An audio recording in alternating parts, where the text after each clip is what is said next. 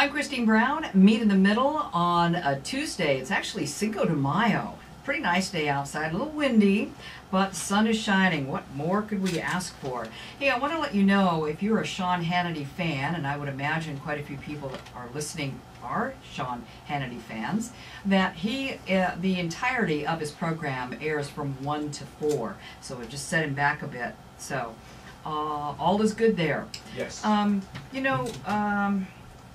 As we went into the break, I said that there's something that creates $15 million worth of revenue in the Tri-Cities. John McKay, producer, would you have any idea what that is? I could probably take a stab at it, but I'm intrigued. You are intrigued. Well, you kind of probably are sitting in a spot. You get to cheat on this a little bit because you're sitting right across from our guest. Our guest today is Hector Cruz. Hector works for Visit Tri-Cities. And Hector, what's your job title? Yes, I'm a director of sports development. Sports development. Yes. So basically, when we say $15.3 million, we're talking about people coming here for the purpose of sports? Yes, so people are coming in here to attend a sports tournament, and they're spending their dollars here in our community. Wow, so we're talking about weekends, Baseball, that type of thing. Yes. Lots of it. Lots of it here, plenty of it here in our community, yes. Wow, 15 million. How many events do you help organize on an annual basis? And usually right now, for instance, for 2015, we're looking at over 50 events. We're about just a little over 50 events here. Yeah. Well, put that into perspective for me. What was it maybe 5 years ago? A few years ago, with probably half of that, we were probably in 25, 30 events being hosted here in our community. Now it's just grown significantly here within the last 5 years. Well, the question would be why? Why? What's happened? Yeah, well, there's a lot of great things that are happening here in our community. One thing is we're part of the Tri-City Sports Council. That's a marketing arm of Visit Tri-Cities, and our sports council consists of about 40 members here locally in our community. Includes athletic directors, city parks and recreation departments, our local sports clubs. And there's also our professional teams are on there. We're all sports-minded people looking at bringing sports tournaments to our community. So we have a nice forum where we're able to create an outreach where we can bring those tournaments here locally. Well, what do we have here that maybe other people? What makes us so competitive? Well, we've had our city partners have done a great job in creating an infrastructure in our community and making sure that we have sports venues to host those events. That's one thing sports event owners are looking for is do you have the venues that can that can host our events? And we definitely have that in each of our cities. In Kennewick, Pasco, Richland, they have those state-of-the-art venues. What are you talking about? What do you mean? So for instance, we have Southridge Sports and Events Complex. We have a multi-use fields out there where they can host soccer, lacrosse, baseball, softball. They have the indoor pavilion there. We also have the city of Pasco has their Pasco Sporting Complex, and they have 6 fields out there right next door to it. They have the Tri-Cities Youth Soccer Association Complex where they can host at least 15 full-size fields. 15 fields at one time? At one time. Oh my gosh, I didn't realize it was that many. We're talking sports tourism. Our guest today is Hector Cruz. He works for Visit Tri-Cities, and basically it's his job to go out and get some of those big events. I want to tell you, if you want to join our conversation, we'd love to take your call. Here's that number. It's 509-547-8726, and we'll be able to add you to the conversation. All right, Hector, so how do we get events here? What do you mean your job is to do? What do you do? How do you do that? Yeah, so as I mentioned, our sports council works with us too, and we're out promoting the Tri-Cities as a premier sports destination. So we have all of our members are out there promoting the area in whatever specific club that they're involved in to let them know that we can host events here. But more to that, we also attend Visit Tri-Cities, our staff. We go out and attend trade shows throughout the year. I just returned from a trade show in Milwaukee, Wisconsin, where we were out meeting with event owners, and this was a part of the National Association of Sports Commissions. We had the opportunity to promote Tri-Cities to sports event owners one-on-one and have that time to really show them what we have to offer here. So that's where you go from 25 events maybe like 5 years ago to 50 events now in 2015. Yes, no, definitely. You know, a few years ago we just attended one trade show, and now we're currently attending 4 national trade shows because now Tri-Cities, we're able to compete on a national level. We're able to bring these bigger events. So now we get on the map. And you were telling us during the break, we had an extra conversation. Let me just share it with people. But one of the biggest events was softball a couple weeks ago, and you had 140 teams. 140 teams, people, not just 140 people.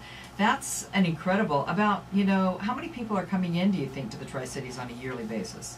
You know, for that one, the NSA, that was a state, or excuse me, a softball championship event that we were discussing here. And for that one, it's a little over 5,000 people that we estimate coming in just from out of town. That doesn't include our locals, but 140 teams from out of, you know, that's a significant amount of people coming in here to our community. Well, when you think about them going and, you know, buying a burger and going to the mall or whatever, that has a significant impact. So we always look, everybody's always looking to get bigger. What else do we need? What are we lacking to kind of move to that next tier? You know, Christine, one thing that we need to take more advantage of is our natural resource here with the Snake River, the Columbia, and the Yakima. We have a great natural resource here in our area, and we need to look at hosting more events. Of course, we have the Tri-Cities Waterfallies, and we have some other great events on it. But there's a lot more that we can be tapping into, whether it's jet skiing races or working more and growing. Getting some more wakeboard competitions out there, or getting more rowing, kayaking, canoeing. There's a lot more events that we can host on the river. All right, so river would be one of those. What about a swimming pool? Yes. An Olympic-sized swimming pool. Does that make a difference? Yes, that also does too. That's one thing that we need here. Is definitely getting that facility where we can host more major events, and getting the correct size of swimming pool too. That would definitely help us with our overall portfolio. What are some really unusual events that have been held here in the Tri-Cities that people might not, baseball, softball, soccer, that's pretty standard. What else? What else are we doing? We do a lot of, there's different running events. As you see, there's some groups here with our Three Rivers Road Runners. They've hosted some different running events, and also we've hosted, you've seen the Badger Mountain Challenge, for instance, where there's over, they're running over 100-miler. There's people out here running 100 miles. That's crazy. Crazy to just imagine. But we have that going on just here in Badger Mountain. But there's definitely a lot of other groups that we can that are unusual out there that we could bring into. I was just talking to my staff this morning. We were looking at, there's an actual association for cornhole. That's like the sport of throwing a beanbag. You'll see that at tailgating, where they throw beanbags into a hole, and they made a sport out of it. So wow, so they have that's crazy. Competition. And all sorts of different events that we can bring into. Well, we've definitely got the infrastructure. I think people are pretty welcoming as well. But here's my question: do we have enough hotel space? Well, we do have right now currently a few hotels actually going up in our community. So there are times right now that we have what we call compressed weekends, where we are full, such as that tournament when the state softball tournament comes into town. We do fill up our hotel rooms and teams are having to stay in outlying areas. So we do have a need during those compressed weekends. Currently, right now, we promote it's about 3,600 guest rooms citywide is what we're promoting here. But that attracts event owners to come here to the Tri-Cities and want to host their event here, because we have the support and we have the hotel inventory to support that. Does our location play a part in terms of people wanting to have some kind of a tournament or something here? Our location plays a real major part. When you look at us at a map, it's great to be able to show an event owner that our central location to the whole Northwest. We're just a few hours, from Spokane, Seattle, Portland. Then you also can draw people from further east, going into Boise, also into Montana. So event owners are able to draw more teams to participate in their tournament. So that plays a big part.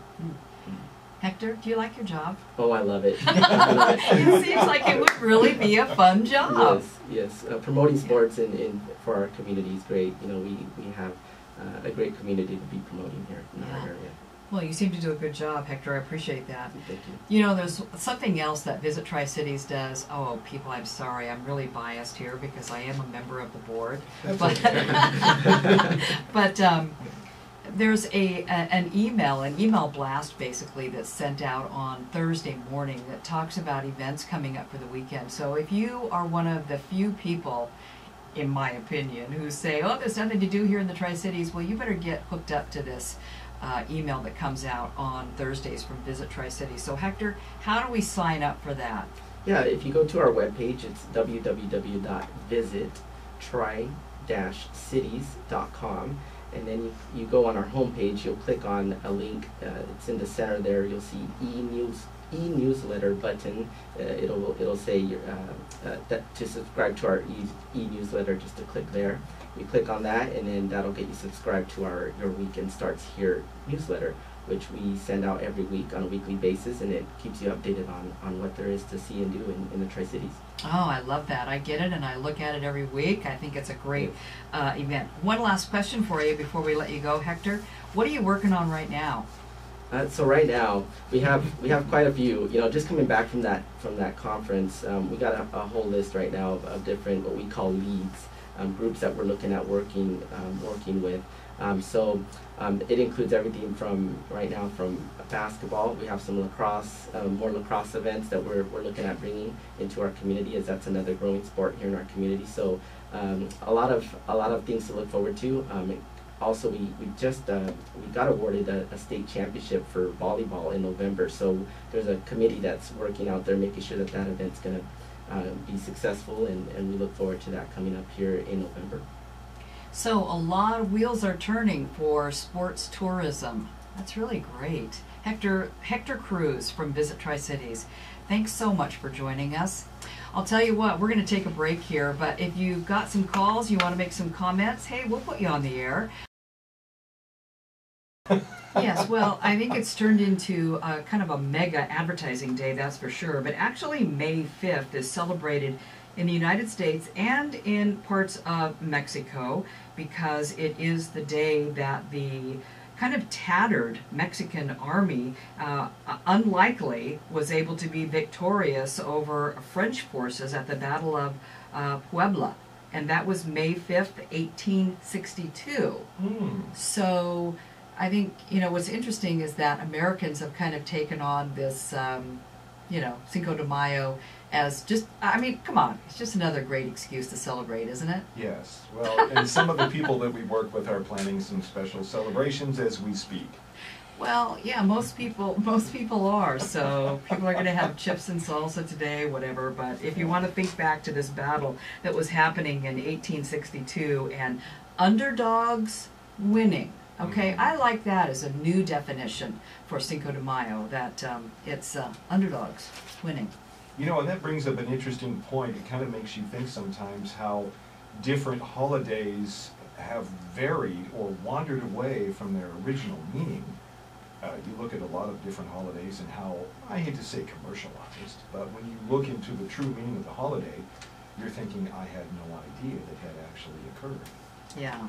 And it's a lot further. Yes, yes. Perception is not always reality. People always get Memorial Day, you know, I was going to say screwed up, but confused, and Veterans Day, and then the presidential holidays as well. So that's kind of interesting. Hey, there's another holiday coming up, and it's, I'm going to give you some advance warning that it's Mother's Day is this Sunday.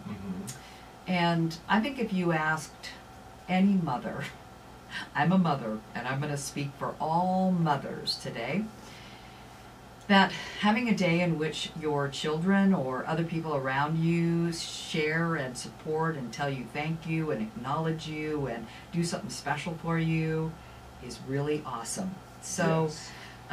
You know, if you can't remember to call your mother on Sunday, I suggest that you put in,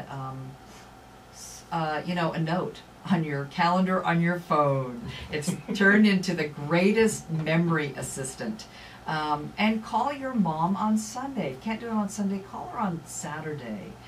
Wow, I can tell you that if my kids are listening, if they're listening, oh, I'm going to see them. Oh, okay, I'm going to see them. So, yeah. Well, you know, and it kind of brings up an interesting point that with the age of digital technology, you can't use the old excuse it used to be on certain holidays that before we had digital technology and cell phones, and I'm probably dating myself, but I remember there were times when everybody was trying to call their mother or their father on Mother's Day or Father's Day, and the phone lines, all circuits are busy. Well, you can't do that anymore, so that's not an excuse. Well, that would be great. Let me give you advance warning on something else, too. Remember that on Friday is Food Truck Fridays in downtown Pasco, and it's really a great thing that's just developing right now, where a bunch of food trucks will gather in the area of the Pasco Farmers Market and make some great food available for sale. So think about that on Friday. You know what else is coming up on Friday? I got a great show that's planned on Friday because it's in conjunction with the Untapped Blues and Brews that's coming up on Saturday. So on Friday, I'm going to talk to a couple of people in our area that are making beer. And like Carly Templeton from Atomic Ale and Daniel Washam from Dee's Wicked Cider, Sun River.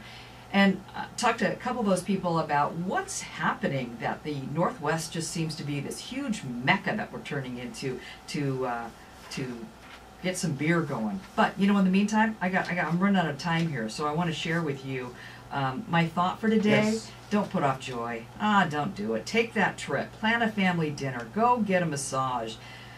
Yeah, do what you want to do. Live in the now and get it done. Just don't put off joy. I'm going to remember that towards the end of the day. Are ya? See you, gang. You can finish up. I'm out. No way. No. Just kidding. Hey, what's coming up tomorrow on the show? Oh, we're going to talk about sexually transmitted disease, STDs. It's always, you know, can you believe we have been dealing with this for so many decades, and we still have STDs, sexually transmitted diseases, that are a problem. Dr. Amy Person from the Benton Franklin Health District is going to be here to talk about that. Also, guess what? Next week we're coming up on the filing period for elected office, and we'll talk to some people about, I don't know, do you want to run for elected office? Hey, you know what? Had a lot of fun today. Let's do it tomorrow.